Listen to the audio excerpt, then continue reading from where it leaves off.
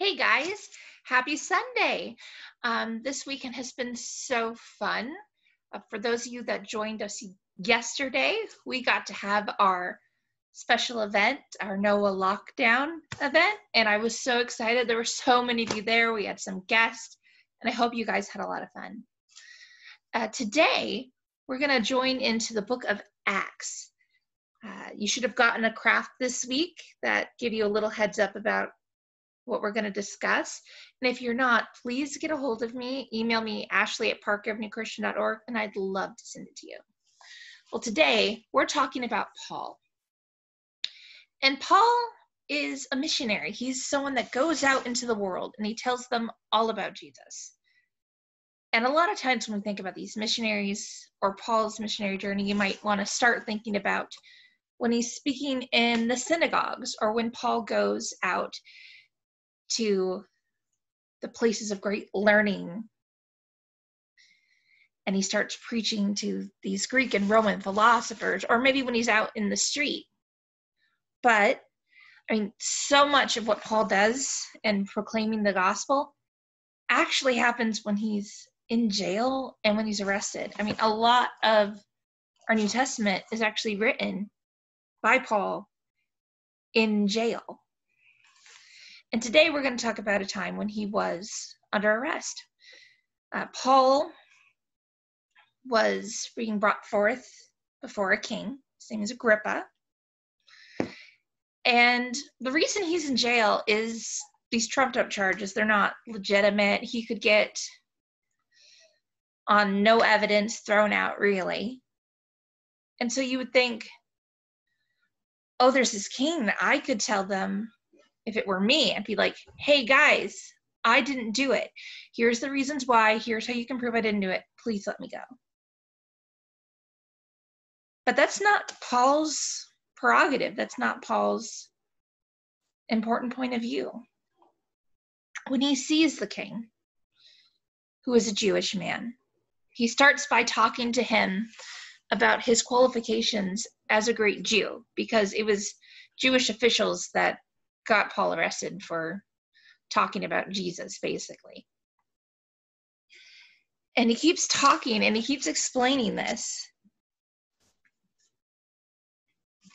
And knowing that the main issue all these people have and these charges that are trumped up are really just because he's teaching Jesus. So after talking about the promises God has to the Jewish people, he says this, chapter 26, verse 7. To this promise, our 12 tribes earnestly serving God night and day, I hope to attain. For this hope's sake, King Agrippa, I am accused by the Jews. Why should it be thought incredible by you that God raises the dead? So Paul is using this platform in front of a king, in front of someone that could make a huge impact in other people's lives. And he starts telling his story, and not the story about why he shouldn't be in jail. Not that story. He tells his story, his personal testimony about how he was walking the road to Damascus and he met Jesus. And he starts explaining how his life is impacted and how precious Jesus is, who is our Savior. And I wonder what you guys do with that. When someone's asking who you are, what's your story? Do you say, I play soccer, I'm good at art? Do you say that you like certain TV shows or doing certain things? All of them are a part of you. But do you start your story by saying, I am a person who sinned and I met Jesus. And Jesus made my life better. I found Jesus and he brought it to me. I'm saved and you can be too. And I know sometimes this idea of a testimony, it sounds kind of daunting. And the older you get, I think the weirder it is. If you're someone like you right now, if you're watching this video and you're, who this is demographic for, if you're a kid and you're watching this video and you go, you know what? Ashley, I'm in 4th grade and I'm baptized. I didn't do horrible things. I mean, like, as an adult, you'll hear people telling these amazing testimony stories, how you were in jail or you were doing this crime or this bad thing, and then you found Jesus and your life turned around. That's not my story either. I started going to church as far back as I can remember. But just because, I don't do, stereotypical bad things over the course of the part of my life before the church, before accepting Jesus, before getting baptized, before doing those things, it doesn't mean that my life hasn't impacted. I mean, my story is I was a little girl who was super lonely, but I always knew Jesus loved me. I dragged my parents to church. I can remember literally getting dressed in some nicer clothes. My church didn't really require it. I just had a thing at the time about it. And I grabbed my Bible and go, we're going to church in 3rd grade, and going and standing in the driveway until people started following. Church was my safe place. I was teased, I was made fun of, and life was really hard, but I knew Jesus loved me. And even if I didn't have any other friends, I had Jesus. And he was with me as I grew up, as I took these steps in my own faith. He spoke very clearly to me, not like in an audible voice, but very clearly through multiple things happening that, I should be serving kids. And, this isn't the way I thought I would be serving kids. 2020 is a little weird, but here I am talking to you guys right now. And he has been through my life, and I know that Jesus has taken my sins and he's loved me. And I've accepted him and I've followed my life after him. And through that life, there have been ups and downs, but he's led the way. And through being a part of the church, I've met my husband and I have my daughter and I have all you guys. And I am blessed by Jesus. And, my story is not as dramatic as Paul going through Damascus and being blinded and being healed of his blindness by Ananias and running away and becoming this missionary.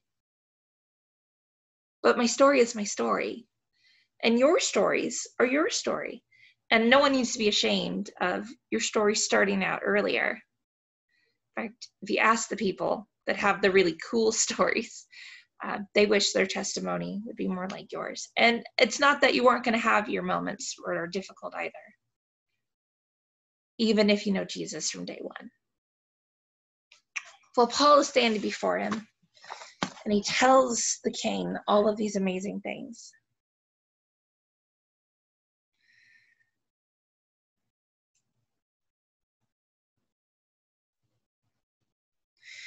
And Paul, man,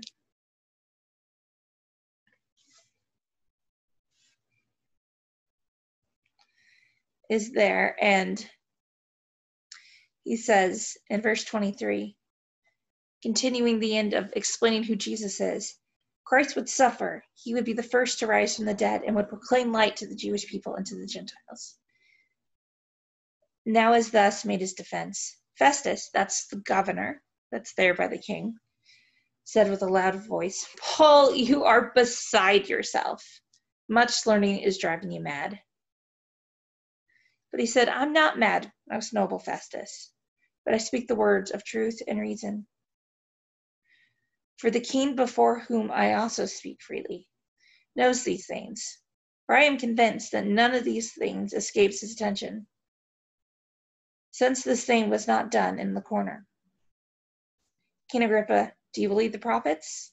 I know that you do believe.